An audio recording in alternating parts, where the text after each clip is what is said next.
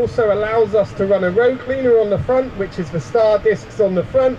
They're designed to move trash, so they're cleaning the row as the drill's going on. We use them for chopped straw, so into a cover crop we wouldn't use them. If you baled the straw you don't need them, but if you're doing a lot into chopped straw, that's when you'd use a row cleaner.